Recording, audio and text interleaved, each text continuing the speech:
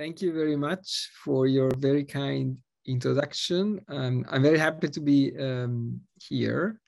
It's an important moment in the life of the church globally and in the United States. And so I really appreciate this opportunity because it allows me to think more deeply about a few things that have happened in these last few years and that are going to happen, because you may have heard today the news that on the 29th of October, President Biden will be received in the Vatican by Pope Francis, which is 2 weeks from now. And the 29th of October will be 2 weeks before the US bishops meet in Baltimore for their fall assembly, where they supposedly will discuss the document on the Eucharist, which is an idea that surfaced almost 1 year ago when Joe Biden, the second Catholic president, was elected. And so it's a very interesting time, also because, as you know, last week in the Vatican, Pope Francis opened the synodal process leading to the Synod of Bishops in Rome of October 2023. And what is supposed to happen in every diocese in the world, included in this country, this Sunday, in 2.5 days, is that every bishop should open a synodal process locally in their diocese. So it's a very, very important moment, and with all possible humility. I mean, someone who was born and raised in Italy and came to this country only 13 years ago, I will try to offer some ideas about the intersection of the church, of faith and public life in this country in light of these last few years that, in my opinion, have been revealing of some dynamics of our time. So here, why is this moment very particular? Well, because if something happens only twice in more than 2 centuries, it means that we should pay attention. And so this is the second time this country, as a Catholic president, Joe Biden, and it's very different from the time of the first Catholic president, John Kennedy. In 1960, the problem was, can a Catholic be elected president?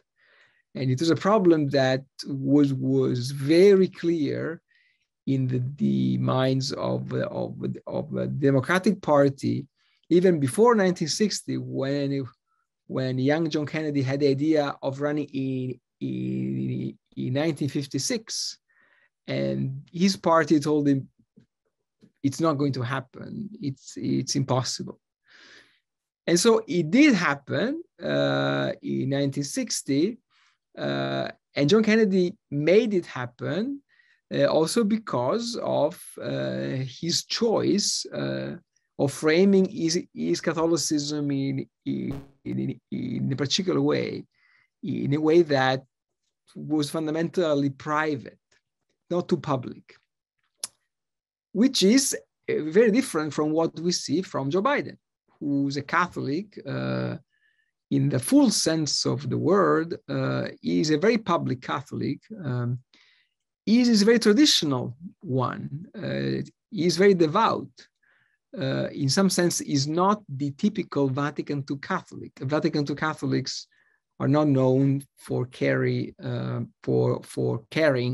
a rosary in their pockets, and so it's a particular kind of Catholic. But despite all of that, the problem Joe Biden faced last year at the time of the election, and still faces, is not like at the time of Kennedy, can a Catholic be the president of the United States, but Joe Biden's problem is what kind of Catholic?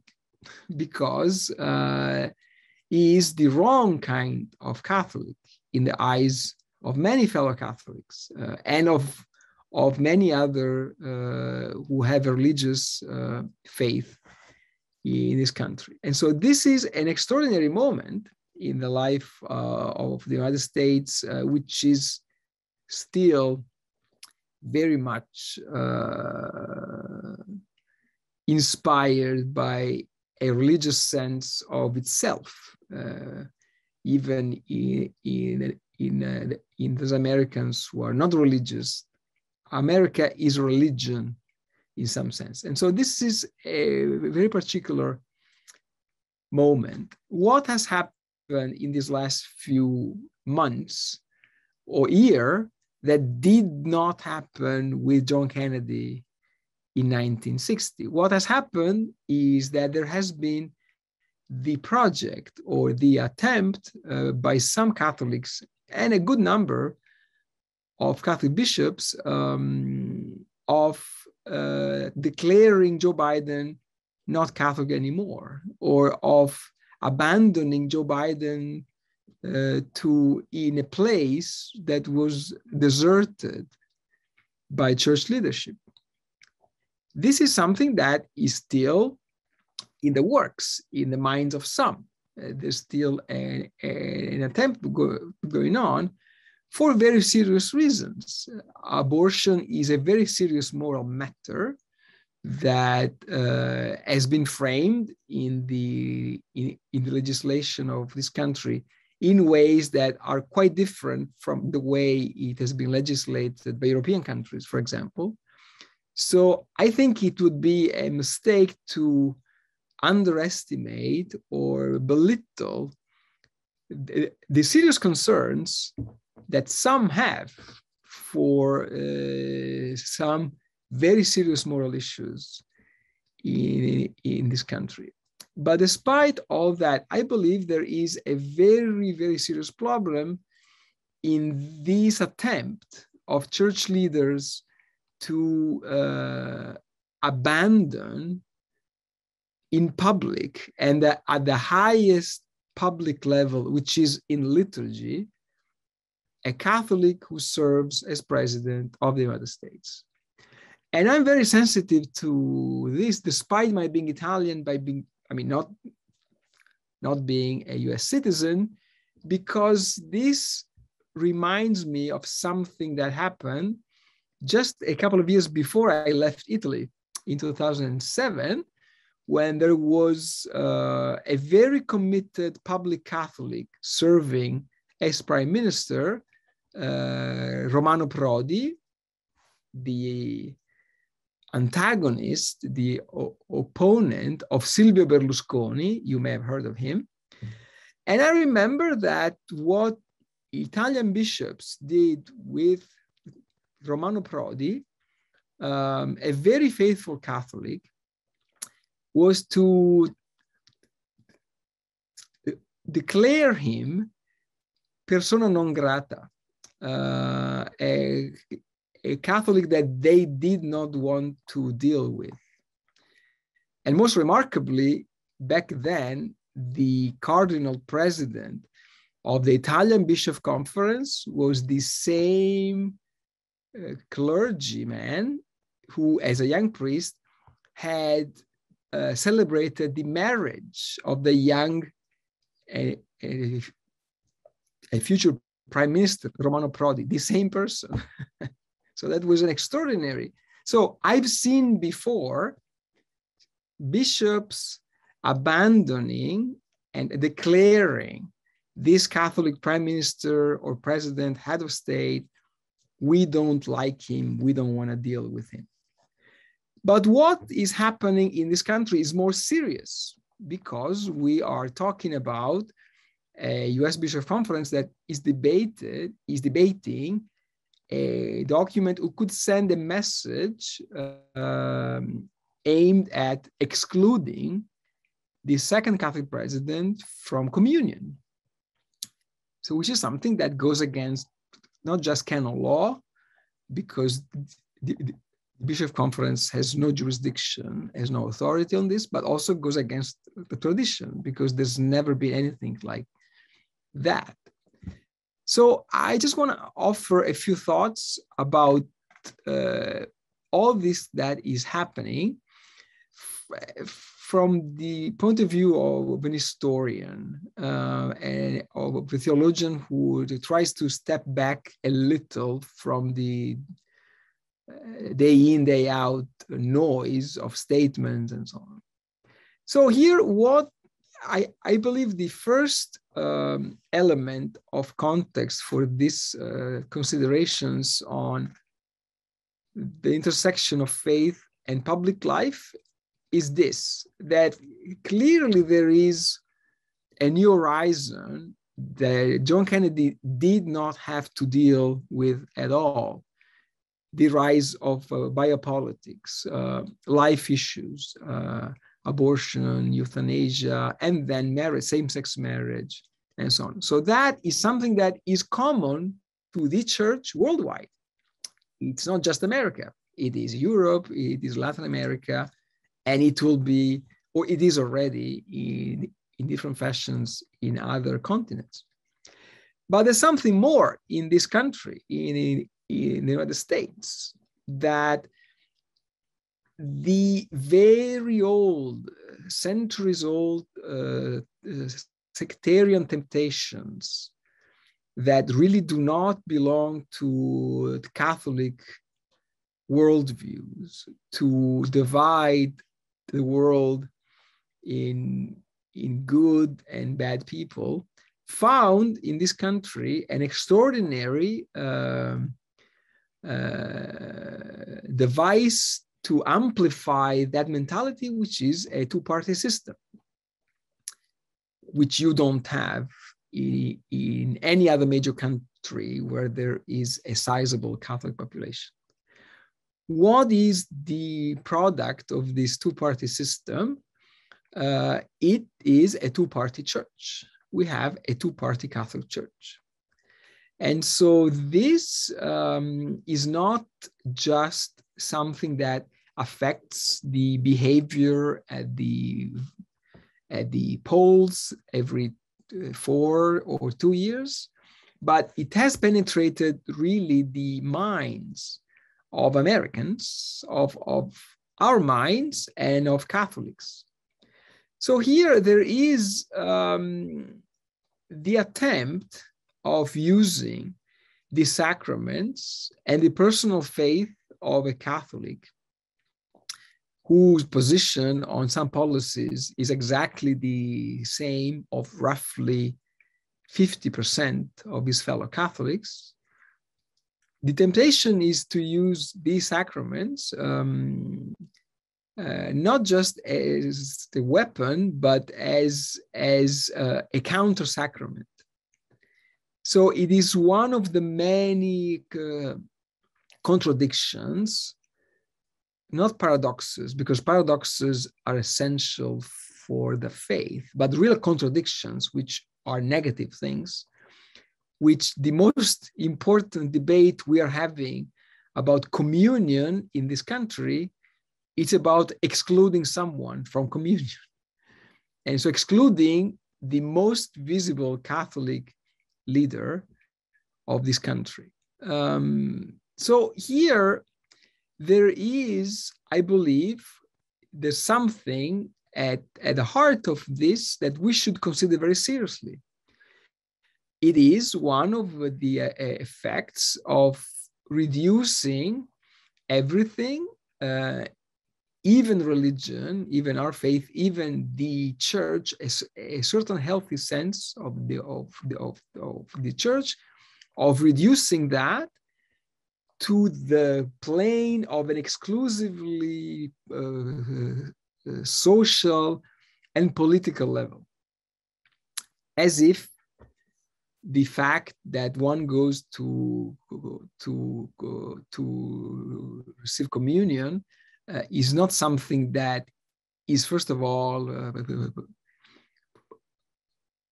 political, but it is, first of all, religious. It has to do with his faith, with what happens after we are not here anymore. Okay, so this is something that has penetrated, I believe, in fairness, both the right and the left. The reduction of the life of the church, of the fundamental elements of the Catholic faith, even the sacraments, to the level of what is politically usable, what is politically expedient. That is a perversion that we have seen very clearly in these last few months with what's happening with Joe Biden. Now, there is a particularly dangerous version of this association of religion and politics, of Catholicism and a political ideology on the right. That is, I don't have to tell you that, is on the rise. It's something that we Vatican II Catholics should wake up finally, that it's not something that will go away and will end up in the dustbin of history. It is there. It is something we have to not to dismiss as remains of a past history. It is our history. Now here there are some things that are coming up in a particularly strident and vocal opposition, if not condemnation, of Joe Biden and of his presidency, coming from a conservative Catholic culture, that is very interesting because it is basically the blow-by-blow description of what one of the greatest Catholic theologians of the 20th century, Yves Congar, a French Dominican, one of the most influential advisors at the Second Vatican Council, described as the typical political, theological ideology of the extreme right. And there's a very interesting appendix to his book of 1950 on the true and false reform of the church. He had a second edition of that book in 1968, a fateful year. That's 1968 edition of that book had a preface that he wrote looking from his windows at what was happening in the streets of Paris in May 1968. So extremely attentive to what was happening. So here Congar wrote a very interesting couple of pages on the connection that there are between what he called right-wing mentality and integralism. And I believe that with minimal adaptations is something that we could use to understand some fundamental features of the attempt of conservative Catholic culture in this country to distort a healthy balance in our Catholic faith. So here there are 8 elements that Congar in 1968 identified as typical of the connections between right-wing mentality and integralism, or Catholic in integralism. Number 1, a deep pessimism about human nature. Number 2, belief in the need of strong authority.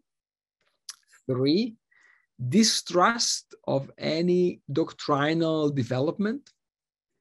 Number 4, an inclination to make sure that Catholicism doesn't become too easy. Number 5, an emphasis on dogmatic formulas over the subjective reality of faith. 6, preference for deductive reasoning over inductive reasoning. 7, ecclesial authoritarianism or dictatorship in the church. Number 8, last one, the idea that the ecclesiology of the church should be shaped not by the mystical dimension, but by a rigid hierarchy. This is striking because, I mean, almost 60 years ago, Yves Congar described with shocking precision something that has remained a typical part of this connection between right-wing mentality and Catholic integralism. Now, why is this coming to an explosive moment right now in this country, in the United States, in this juncture between faith and public life? Well, because Pope Francis is stuck between the global church and American politics. He's a global pope for a church that is becoming much more global than before. But when he talks to American Catholics, to US bishops, he has to deal in one way or another with American politics, and not just American church politics, because all bishops in the world, in every country, they do church politics, all of them, right? But with Congress politics, Senate politics, Supreme Court politics. This is happening right now because what we have seen, as I said earlier, in this country, the two-party system has created a two-party church, has created a two-party church in a particular way because a majority of the US bishops have become, and this is, I mean, it's a funny joke, but it happens to be real. I mean, they look like the Republican Party at prayer. That is what has happened. So here we have that the leadership of the Catholic Church in this country has accepted, has introjected in their bodies, in their minds, in their souls, this idea that the world is made of two parties, and therefore the church is made of two parties. And so a certain language, a certain idea of the other, a certain way of framing the issues has started to mirror the language, the tactics, the imagination of a political party. And I'm not blaming any one individual leader in this. I believe there is a wide responsibility that go back many years, that is not just of the US bishops, but it is part of the commentariat, of the elites that have a voice in the church. So we have this very particular moment because on the one hand, we have Joe Biden, a Catholic who was elected president way after anyone could imagine that he could be elected, because if you remember, 2015, 2016, he said, I'm out of here. I'm not be running. I'm going to be running. So that is a surprising element. And so this is the first element that is causing waves, the troubles on this issue. But on the other side, there is also Pope Francis. And now in the Catholic Church, and this is something that it would require hours to explain that, but the papacy as a ministry in the church, as a function, is essentially incompatible with the idea of a two-party church. The papacy has been imperial for so many centuries, monarchical. You can throw at the papacy many things, but if there's one thing that makes me attracted to that history, is that it's a function that is essentially the opposite of a partisan leader. And so this is something that we have seen lately. We have a papacy that has become less patient with the partisanship of some church leaders in this country, but not only. And on top of that, you have Pope Francis, who's a Jesuit from Latin America, who has a critical view of the United States, of America in general.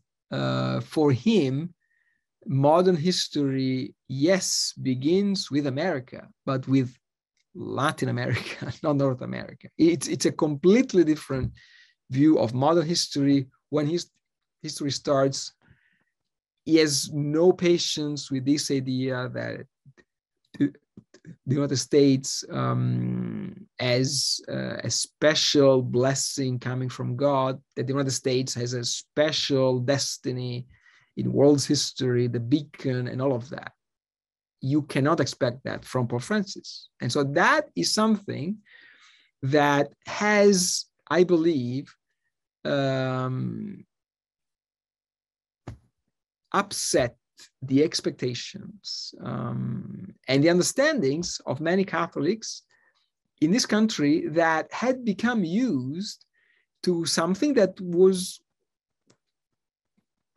not obvious, and that happened for a series of reasons, which is the pontificates of John Paul II and of Pope Benedict XVI, almost 35 years, two popes who were Americanophile, who looked at the United States with a very keen eye because of anti-communism, because of the pushback on life issues.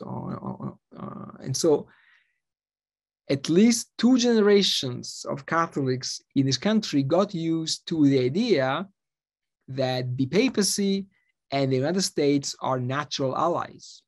Well, that has never been true between 1978 and 2013 was an exception.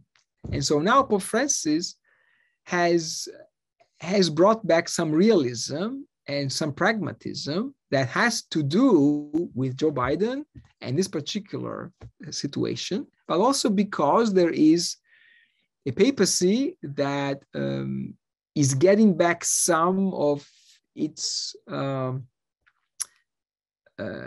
ministry in not acting in a partisan way, not just domestically in this country, but for example, on the world stage. A pope that visits Iraq sends a particular kind of message, and I don't have to explain you what kind of message that is. My final point is this. So here, there are many problems in the intersection between faith and public life. The usual progressive or liberal pieties that we used to exchange in the 1990s were upset and were no longer valid really after 9/11 of 2001. It's even worse in these last few years after Brexit.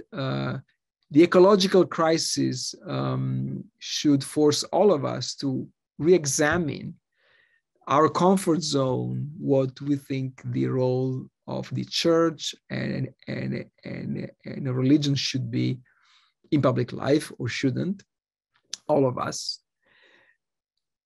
On the immediate short term, I believe that the biggest problem and temptation is the temptation of sectarianism. This idea that we can save ourselves by retreating or remaining in our small, isolated worlds. So you may have heard of this book that was published in 2009, The Big Sword. I mean, how Americans have become more entrenched in their communities where everyone votes in the same way, reads the same stuff, looks the same. Well, this is happening in the church as well. You may have heard of the Benedict option. There is on the market of the Catholic Church a number of very attractive products, boutique liturgies,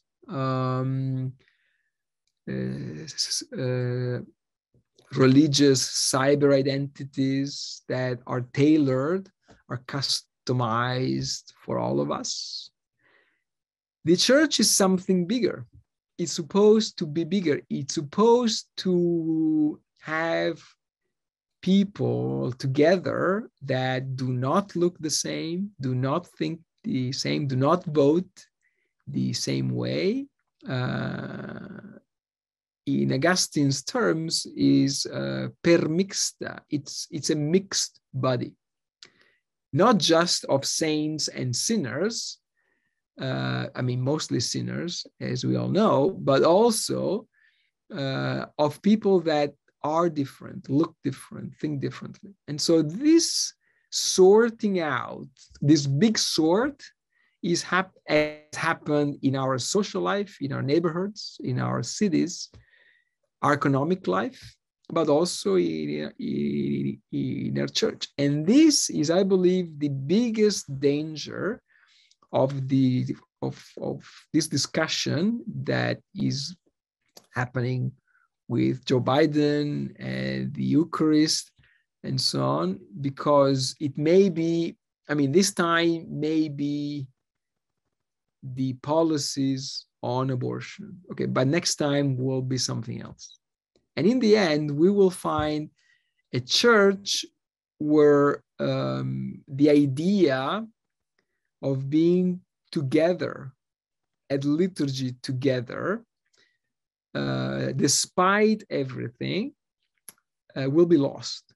And I'm not sure what happens the day after that concept is lost. As a theologian, as a historian, as a Catholic, I believe this is an utter perversion of the idea of the liturgy and of the idea of the church. And of course, this is something that calls all of us to re-examine our sense of the church. All of us have some issues at heart that we think are decisive. And we should continue to cherish them and work for them, be active, advocate. But at the same time, if that idea of the agenda becomes overwhelming, it can really lead to a very dangerous moment in the life of the church, which is already very fragile, very unstable for so many reasons. So this is, I believe, the time of recovering a certain sense of the church, sensus ecclesiae, that is being threatened by an overwhelming social, political element. So here there is no Christian message that is credible if it's not visible in what we do, of course. But there's also something that should be kept safe from the day-by-day political controversies. And this moment is one of those moments where we see that risk being the highest. And so here I've offered you a few thoughts, and I'm very happy to be here, and I'm very curious to hear from you and to hear your questions, but also comments. Thank you very much. Thank you so much. Oh my gosh, I've got pages and pages of notes already. So we are going to open this up for a few questions. We won't be able to take too many, but I would ask you we have a system where you can either put up your hand with that little reaction button, or you can physically raise your hand so you can let me know. And when I see you, I will call on you, and you can ask your questions. So please go ahead and put those out there. One of the, okay, I see a hand is raised. Let's see, Brad, go ahead. Why don't you ask your question, Brad Pritz? You'll have to unmute, Brad. We can't. Sorry about that. That's okay. Thank you, Professor, it's a very insightful talk. I've had the privilege of hearing you before and glad to hear you once again. My question is this. This goes to the point of excommunication. And I'm aware of several situations. First, in principle, I have to say an organization ought to have the right to excommunicate. The question is how and why. And in the past, there was a traditional way, which was if there was a teacher or bishop or someone who taught against the church, they'd be given an opportunity to recant. And if they chose not to, then they might be excommunicated. Martin Luther, here I stand, I can do no other, and others. Second, for some odd reason, we chose to extend that to persons who marry, get a civil divorce, remarry without an annulment. And now we're talking about doing it for people who hold certain political views, at least political leaders. And my question is, I'm willing to accept that an organization ought to be able to choose who its members are. But why wouldn't the same opportunity for some kind of due process and discussion be afforded to people in category 3, the political view, or even category 2, the divorce and remarriage, that was afforded to someone like Martin Luther, who arguably caused a lot more disruption, much of it positive. Anyway, that's my question. Should they reply immediately, or you want to gather some questions? No, go ahead and reply. Okay. Sure. This will just be back and forth. Sure. So the present discussion on Joe Biden and the Eucharist is not really excommunication. It's exclusion from communion. Okay, it's a bit different. Okay, so you would not be deprived of a funeral, for example. It would be the Eucharist only. So it's a bit different here. Now, so you're right that those who want to go ahead and say Joe Biden and Nancy Pelosi shouldn't go to the Eucharist are not following procedure, you're right.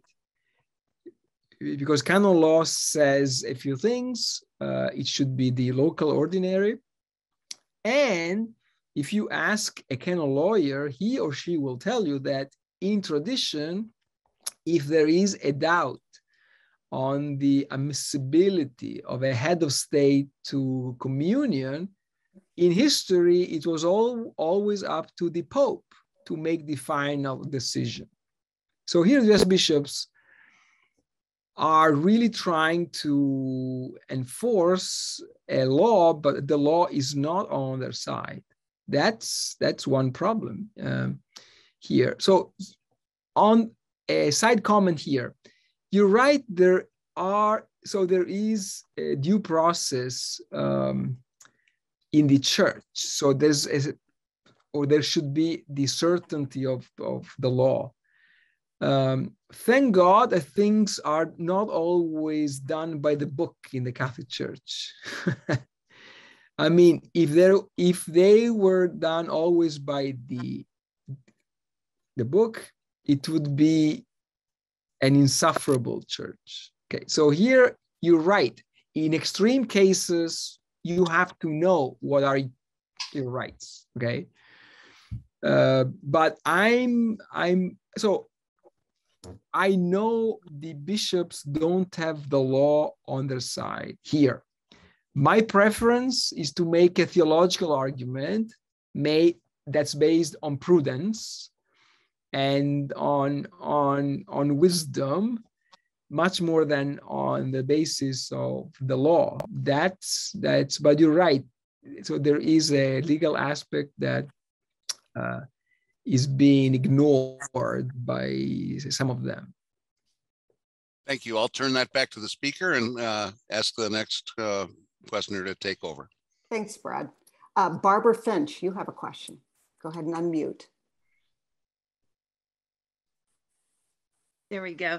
Massimo, I find it very, for you to comment, but I find it very contradictory. The bishops seem to be involved in partisan politics, but then when it comes to talking about the issues of our time, many bishops, many priests say it doesn't belong in church. And so we don't talk about racism at church. We don't talk about poverty or the climate or whatever sort of thing. So that's very contradicting.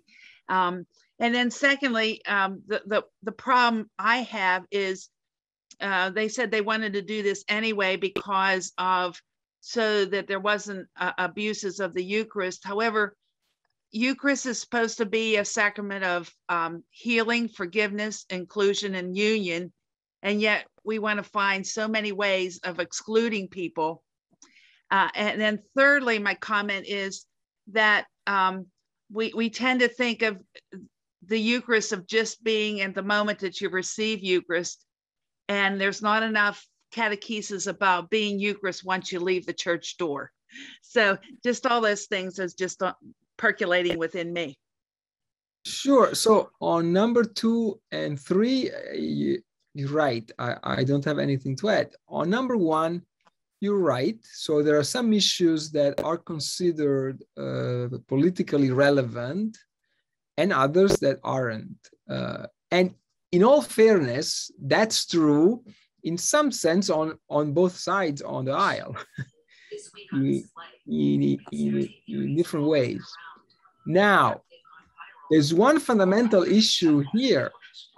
It's this, is that it becomes, I hear a noise here, sorry. It becomes more the choice of what issues can be talked about in church. It's much more critical in a church like in the United States, which needs to survive the donation of the faithful.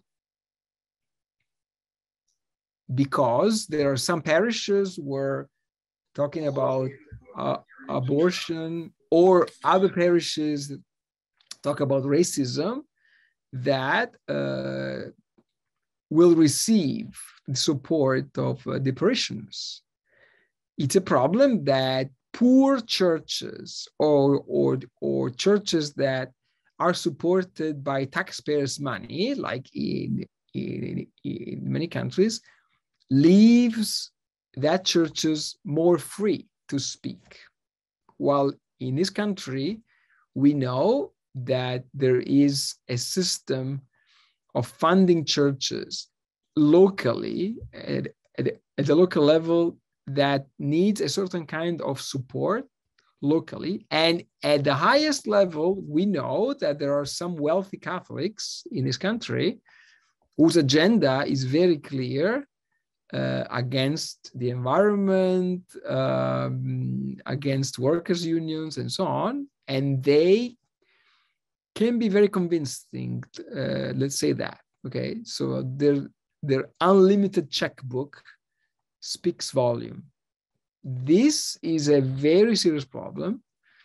And I agree, the choice that US bishops made in 2019, so the year before the campaign of 2020, was to declare abortion the preeminent issue.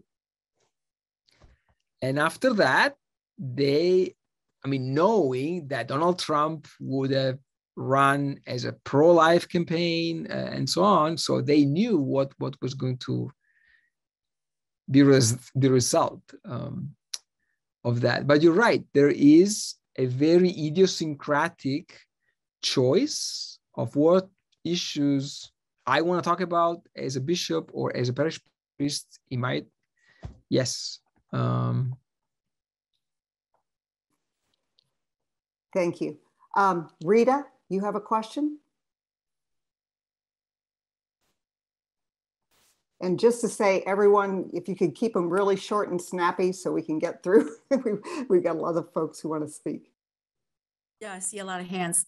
Thank you very much, Massimo. It was really very wonderful to hear you.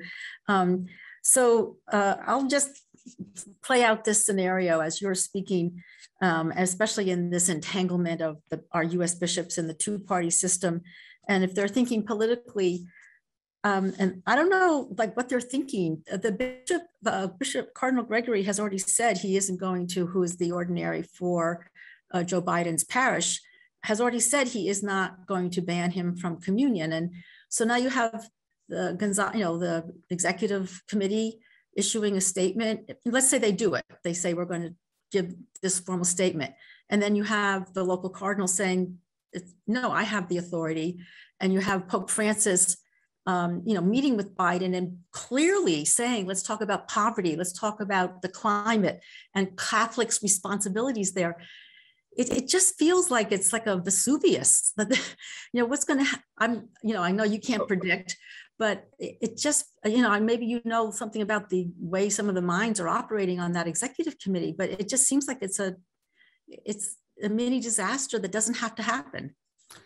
So whatever the USCCB says in this document, if it's approved, no one can force Cardinal Gregory to do something that he doesn't want to do. First. Second, we know that if such document is approved, it could legitimate some actions of other bishops in other dioceses, other areas of the country where President Biden might in the future travel, or where some Catholic politicians live. So here, I don't think it will be a problem for Joe Biden in Washington, D.C. I think it could be a problem if he travels and stays more than one day or over a weekend in San Francisco or in Denver. That could be a problem. So if that document is approved, the issue is bigger than just Washington, D.C. Also because for how the Catholic Church works today, it's not unlikely to have an individual parish priest who has heard of this document and takes matters in his hands and say, well, I'm following the USCCB on this, disregarding what his bishop says about this. So it would have consequences anyway, I believe. And there's no way that, as I said, that Pope Francis can intervene dictatorially on the US bishops. The US bishops have no authority to mandate a policy in individual dioceses, but they can send a certain kind of message that can be interpreted by some bishops in a certain way. And for a Catholic idea that in the local church, the local bishop is ultimately responsible for his church, it's not imaginable that the Swiss Guards will be parachuted in the Diocese of Denver and they will take over. I mean, this is not. Mm-hmm. So we will see what happens. Mm-hmm. Thank you. Thank you. Mike Harmon, go ahead. Unmute, Mike. Mike, you have to unmute. There you go. When you talked about Eve, it's okay. It's okay. Yeah.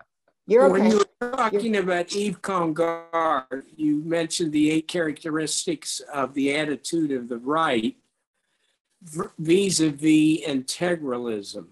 So what do you mean by integralism? Thank you. Sure. So integralism, it's a particular kind of understanding the Catholic faith that was typical of the 19th century, early 20th century.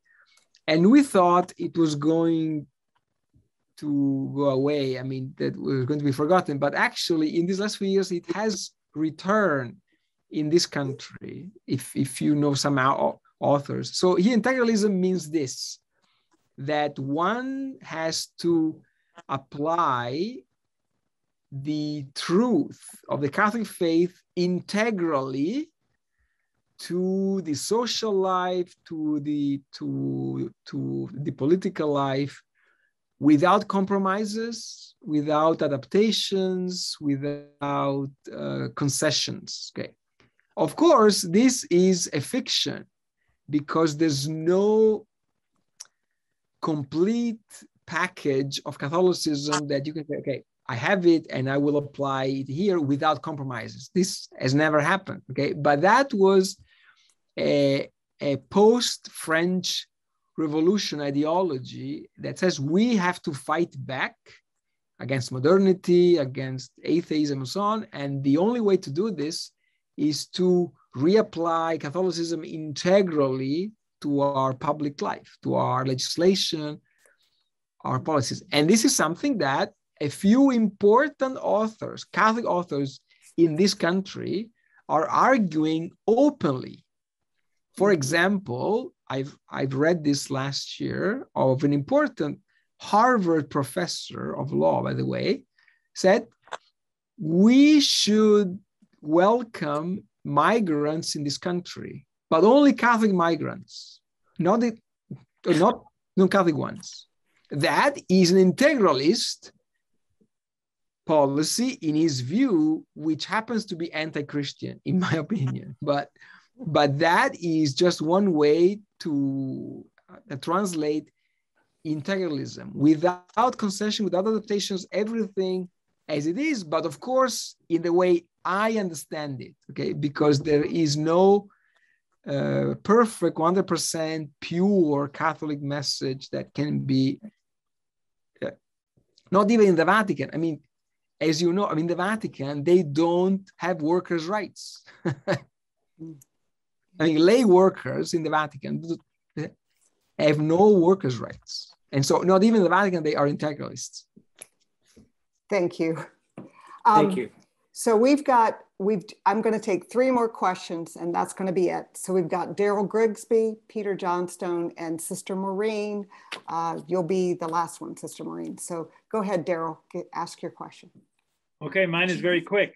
I love that. And the question is, So how do we rise above as a church this two-party sectarianism at a local level in our parishes?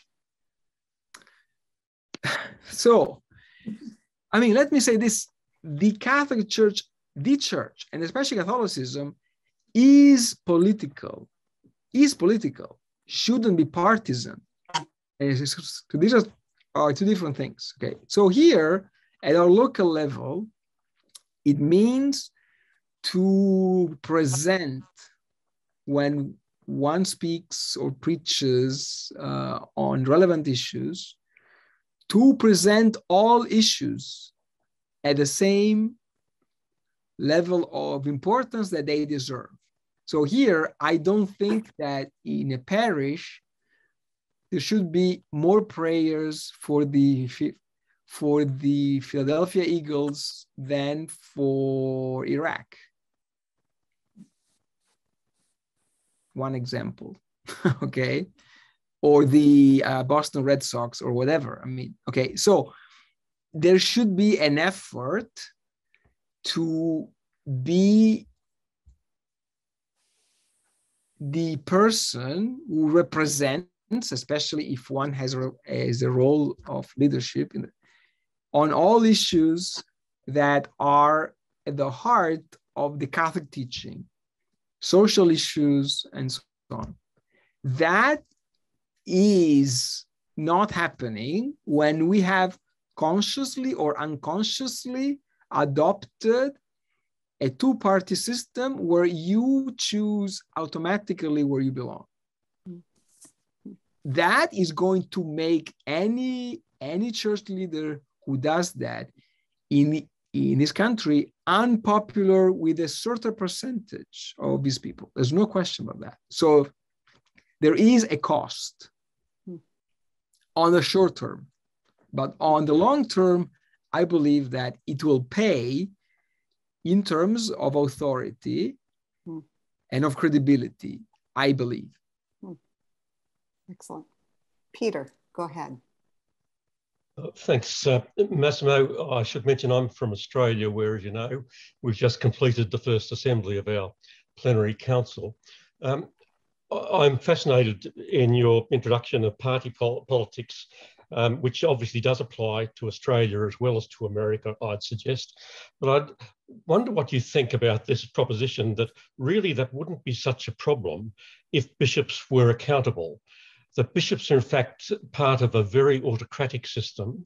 And certainly in Australia, there are many bishops that feel no need to consult with their people, who are happy to take decisions without being in touch with their people.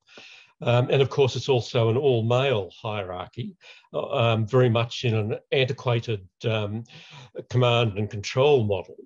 That what we need in the church is perhaps being addressed by Pope Francis's approach to synodality, which requires a recognition that leaders actually listen to the people around them, but that it needs to go much further than that, particularly on the issue of the inequality of women or the exclusion of women from the governance of the church. That it's that hierarchical, autocratic, all-male system, which is not good leadership and doesn't consult, that reinforces the prejudices of those people in the hierarchy and the effectiveness of those prejudices. So I agree with you, generally speaking. Now, Pope Francis has been Pope for 8.5 years. The clerical system that we have is 1,000-year-old. So here there's a sheer number of years of time that we need to understand to proceed to a model that is more adequate. I have no doubt about that. Now, not all systems that are antiquated are bad. So here, for example, the papacy is very antiquated. I would choose the Roman papacy every day of the week and twice on Sunday, compared to the Silicon Valley model of leadership. So here, I'm not a defender of this system, even though I have to say I've worked much more and much better with the Australian bishops than with the US bishops. So you're right. What you are doing in Australia is frustrating, I guess, but it's much more than we in the US can imagine. I can assure you that. Okay, so here there is this moment. It's about pushing, and work for what can be achieved. What's happening right now, 10 years ago, was in no one's mind, maybe God's mind, but no one could imagine what is happening now. I mean, under Pope Benedict and John Paul II, synodality or synods were a synonym of who cares? Literally. So I understand your frustration, but something is moving, and I don't know where it's going, but I also know that it will be very hard to go back to where it was before. That's what I can say. I mean, when Vatican II was opened in 1962, most experts said this council will go nowhere because the Roman Curia has a grip on everything. Nothing will happen. At Christmas, we'll all be home, and nothing in 1963 will be different. Well, a few things have happened since then. Yeah. Good. Thank you. Sister Maureen, you're the last person. Thank you, Massimo. Enjoyed it immensely. So good to see you. My question is sort of based on the last gentleman, I think Peter, because you opened up by talking about the synod. And I have been reading a great deal about it. And in every article, the word listen is probably said 1,000 times. That it is to listen, to listen, to listen. I've also been doing a great deal of reading about the traditionalist in the church today. And I'm becoming more and more aware of just how strident the voice has become in that regard. And I guess I'm asking you to guess or to look into a crystal ball. Do you see the synod, and maybe you actually just answered the question. No one would have expected that Vatican II would have the results that it did have. So maybe in my fear that the synod, that people won't listen, maybe I should look back at Vatican II and take that example, because I want to believe that the Spirit will work in the synod as it did through Vatican II. So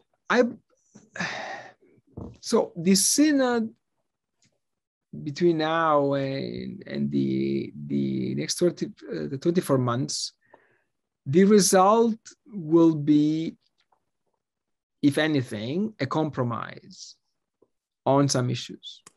First. Second, if there's something that must be said, is that Catholics that see themselves in the tradition of Vatican II and so on, they are open to synodality, to the idea of the synod, while on the traditionalist side, if you just read what they are saying, they think it's all trash. It's all something that is not worth the attention.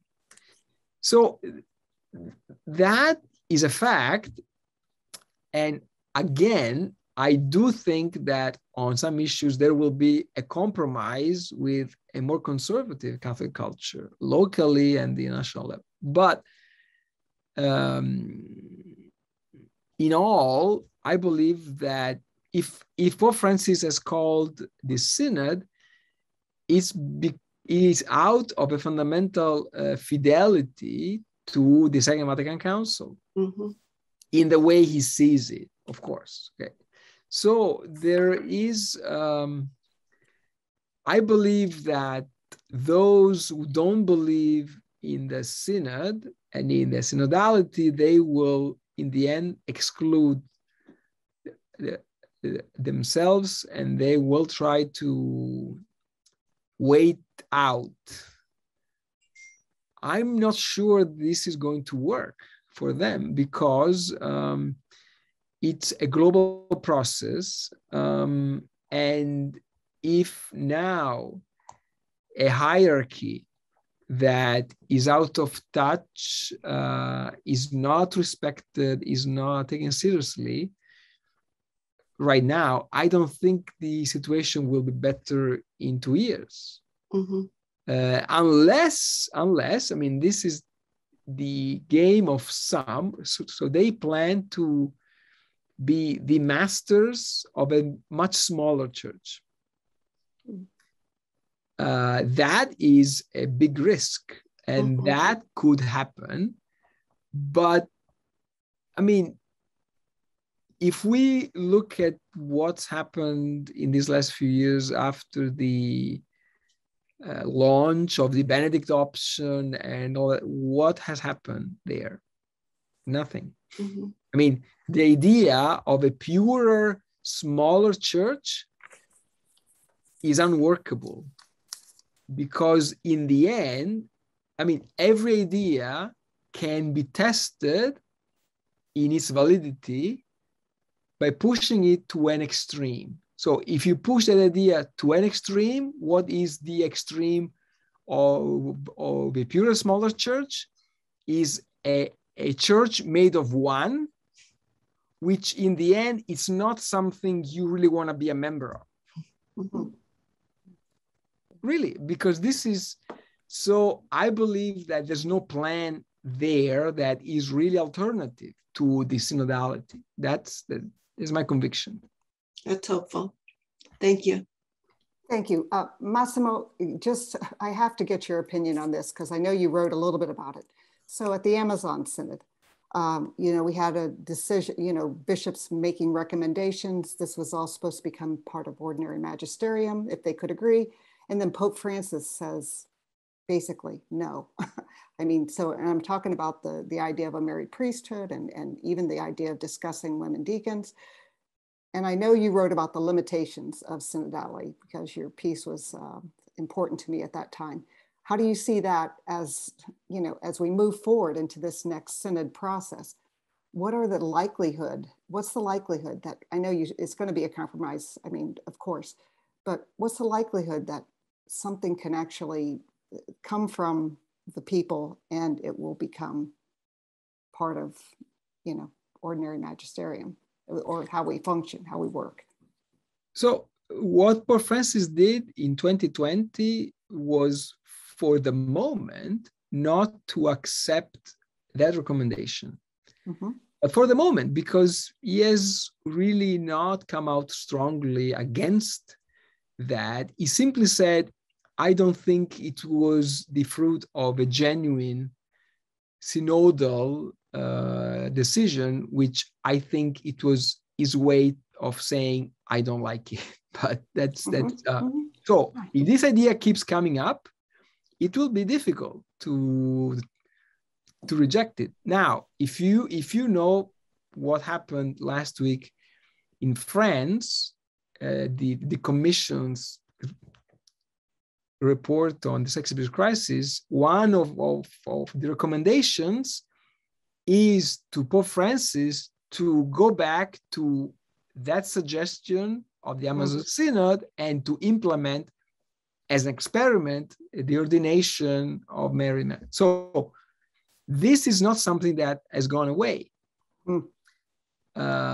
If it keeps coming up, I don't think it will be easy to pretend that this idea doesn't exist. Great. Thank you very much. Thank you so much, Dr. Faggioli. It's just been extraordinary. It's been just extraordinary. Thank you for being here.